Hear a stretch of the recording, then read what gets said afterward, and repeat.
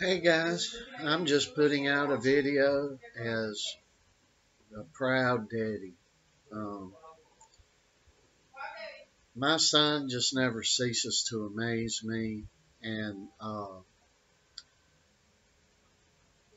going to tell you the latest amazement. Yesterday, it was a rough day at school. Um, Joe had a quiz in every single class he's got, and his classes are advanced, and that young man made 100 in every quiz he had. And I, I can't be no more proud of him. I really can't. Uh,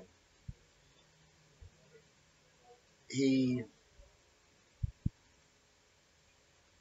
worked his butt off yesterday after school in the gym for, I don't know, a couple of hours, probably a little over that. Uh, we got three new guys in, and Joe worked with all three of these guys today. Uh,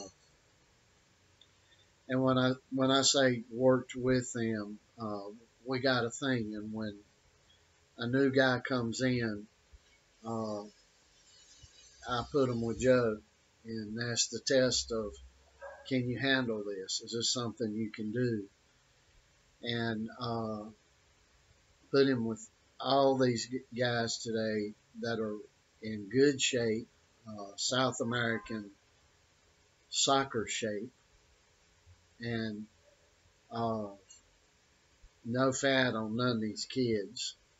Very muscular kids, but they're kids. And when I say they went through it with Joe, like they get down and uh, they're tossing the weighted slam ball back and forth. You know, when you come up from the sit up and you toss the ball, and the other guy tosses it back to you. Three in a row, three in a row, three in a row, giving those guys three sets with that.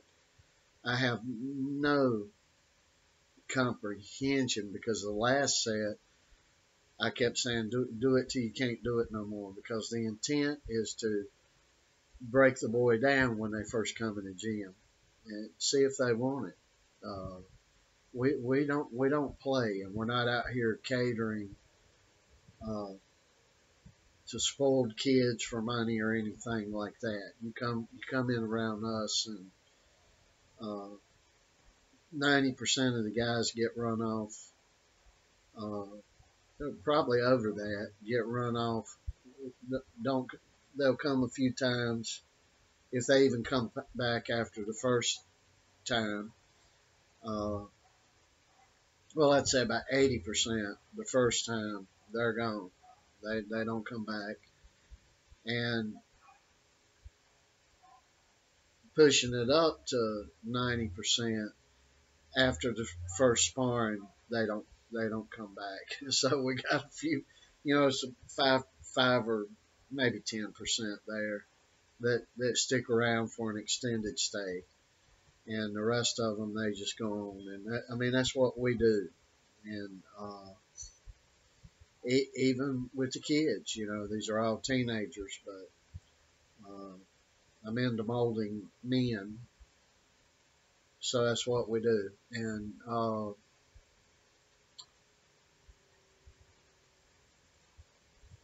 it's just remarkable. I mean, Joe's just doing push-ups. A guy gets down, uh, he does 50 with Joe.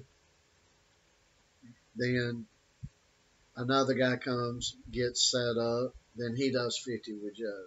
Then the other guy 50, then the other guy 50. And boy, this is a ring going around for three sets, and Joe just keeps going. So every set they're doing, Joe's doing the set with them. And of course Joe finishes before they do, because I tell a guy, this is the number you have to hit. You've got to hit that number. You've got to hit that number. If you have to wait a minute, or 30 seconds, 10 seconds, and get feeling back in yourself. Let the uh, acid work out a little bit, but you got to finish the repetitions. And the kids that came in today, they did good. They did really good. Now tomorrow I'm going to do something new with this group. Uh, since there's more than a couple of guys, they're going to run the gauntlet with each other.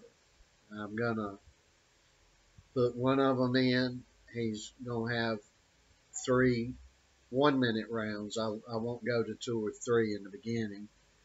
But he'll have a round, then he'll have a round with the next fresh guy, and then a round with the next fresh guy. Then I go secondary, and the second guy will have a round, then a round, then a round, and we'll just keep it going in a circle till I feel like they can't go no more. And I pushed the hell out of a kid. I pushed the hell out of. I'm old school. And what I'm going to do tomorrow is Joe's not going to spar. He's not going to be in that first go round session where they're all going to go 3 rounds with each other 3 times. And so I believe it's 3 of them, so they'll all have 9 rounds. And if a kid's whizzing through that, one of these kids, he's a little older. He's almost 18. He's a little guy, but boy, he's strong and he's muscular and he's fast as hell. And if one of these kids are really whooping up on another one, uh, the head honcho in that little ordeal is going to face Joe for a round or 2. Of course, I don't let Joe beat these boys up, but it's a whooping. And so I'm going to let the strongest one, the one that really does the best, and wait, let him get his composure, let him, they'll work out some. And then before it's time to go, I'll tell the one kid, you're gonna do 1 or 3 rounds with Joe to get the headgear back on and get back. And we'll see what happens, but I think it'll be all right. We've been through it all. We had teeth knocked out, all sorts of stuff, but that's this sport. That's this art form that ain't easy. But today Joe went around with all 3 of these guys.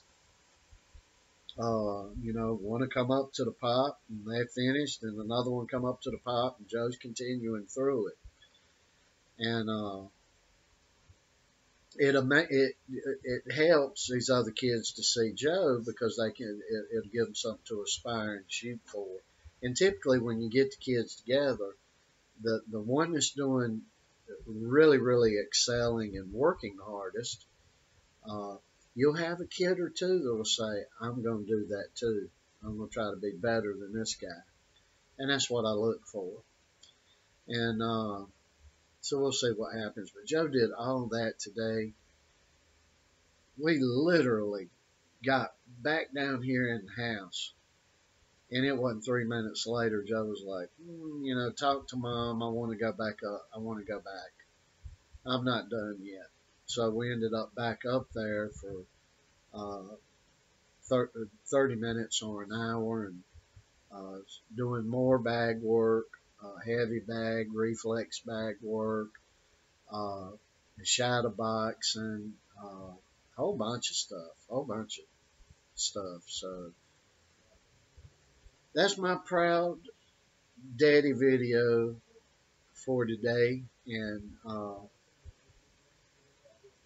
I hope I got one in a few more days to put out because I'm always a proud daddy. We thank God every day in this house. We thank God every day. I'm an old man. My wife's younger than me. She's quite younger than me. And so I had Joe late in my life. And I treasure every minute of it. I don't know how to had him earlier that I would have been as good as I am now.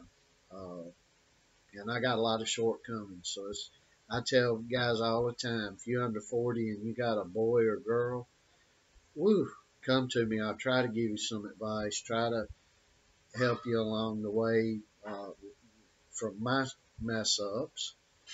And but I tell you, I couldn't be no more pleased than a son. I don't see another father as pleased in their son as I am with Joe. And we are very thankful in this house. We give God all the credit. Uh, God provided the timing. Uh, God has provided me extra years that I didn't think I would have. And nothing but blessings. We have a hard time.